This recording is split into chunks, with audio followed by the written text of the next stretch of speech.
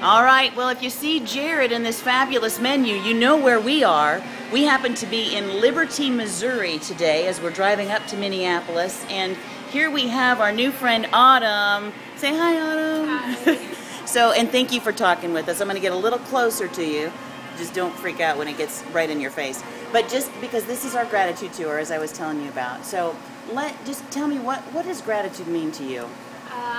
I think it's something that you're grateful for, like you're happy that you have in your life and stuff. That's awesome. So what would be one of those things for you? What are you grateful for? I'm grateful for my family, all the stuff that I have, just the way I was able to grow up and learn from people. That's cool. That's cool. Well, they'll love seeing that too. And thank you for the wonderful sandwich. All right, it's time to go eat.